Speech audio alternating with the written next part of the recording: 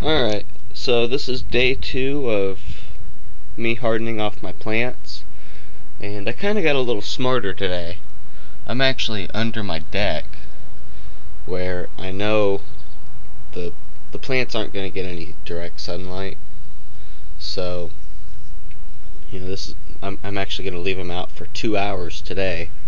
So I felt it was important to get them a spot where they're not gonna get direct sunlight. I'm wanting to ease them into that. So they're under the porch. They're going to be here for 2 hours.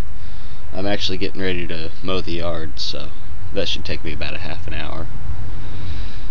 But anyway, they're still getting the wind, and I've actually, while I was moving stuff out, I've actually had a few that fell over, so no big deal. It just acclimates them to the wind, and of course, even being in the shade, it's probably still at least 100 times brighter than my grow room.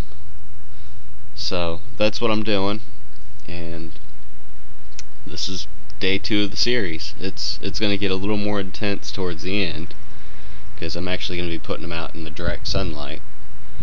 But anyway, hope this helps, and hope you're enjoying this series.